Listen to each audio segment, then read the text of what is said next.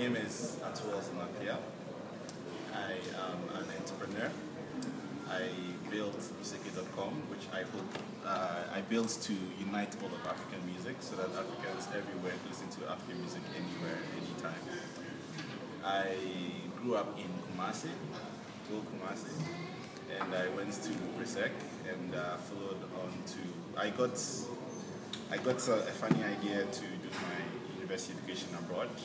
I heard MIT was the best engineering school. I applied, I got in. After that, I went to Stanford, and in between there, I had an epiphany that I wanted to dedicate my life to making my country a better place. I ended up coming to Ghana. Hardest decision I ever had to make was to follow my passions more closely to the detriment of my academics, which made me delay my master's program, but I actually don't regret making that decision because I've been ultimately happy doing what I've been doing. Riskiest decision I had to make was to think that I could actually have authority over music that I did not understand from countries that I've never been to and I didn't have friends from.